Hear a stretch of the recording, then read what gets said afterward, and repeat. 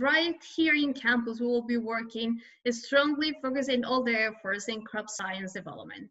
So we want to improve the quality of life for farmers. We want to improve the production process. We want to work in introducing new technologies, and that's going to happen along with different teams at Purdue University.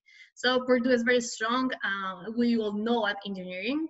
And there are different technologies that are super interesting, and we are ready to start partnership and creating these collaborations.